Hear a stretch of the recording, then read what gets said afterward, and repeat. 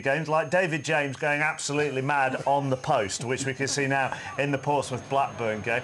Now, the thing is, I'm not 100% sure what the post did to deserve this, because the post wasn't involved in the goal in any shape or form. As a defender, Tony... Clearly, it was in the wrong place, wasn't it? That's the obvious one. It should have been over a bit. When your goalkeeper goes mad like that, do you like to see that, or do you want him to stay calm?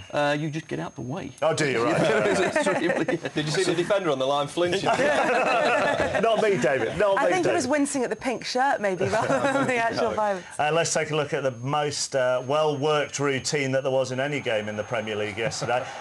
James Milner and Steve Sidwell spent hours putting this together on the training field, and it worked, Eddie. Don't we wish Sidwell was still playing for Chelsea, and maybe he could have done that today. But he didn't, did he? And they went on to win 1-0. But anyway, sorry. Do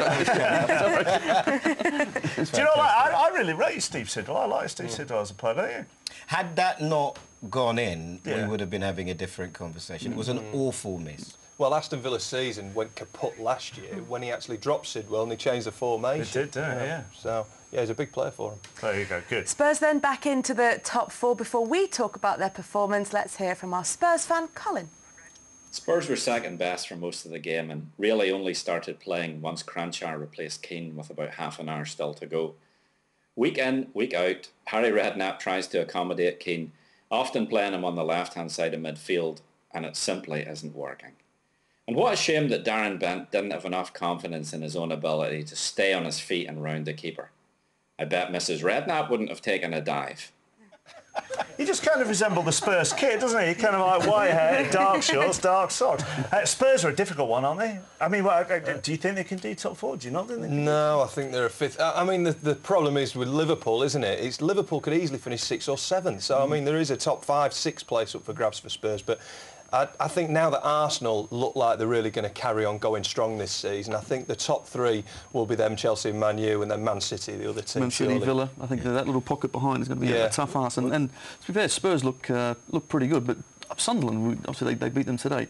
I think Steve Bruce, a lot of admiration for him. I think they're slowly getting up the echelon, because it's not easy to go, you know, up six spots, but they're doing well. We had a laugh at Steve Bruce's expense and what he was doing on the touchline last week. This week, we're going to take a laugh at Sam Allardyce for the embarrassing dad celebration.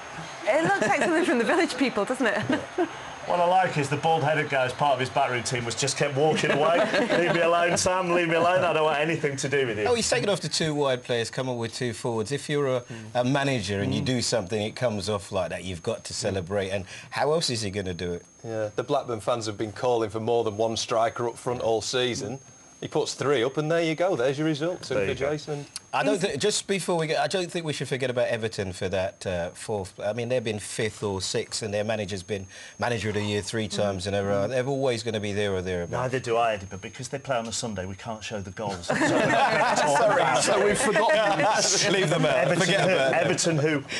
Yeah. We don't talk about them. Now, worryingly, I'm the most intelligent person in my family. Watch this.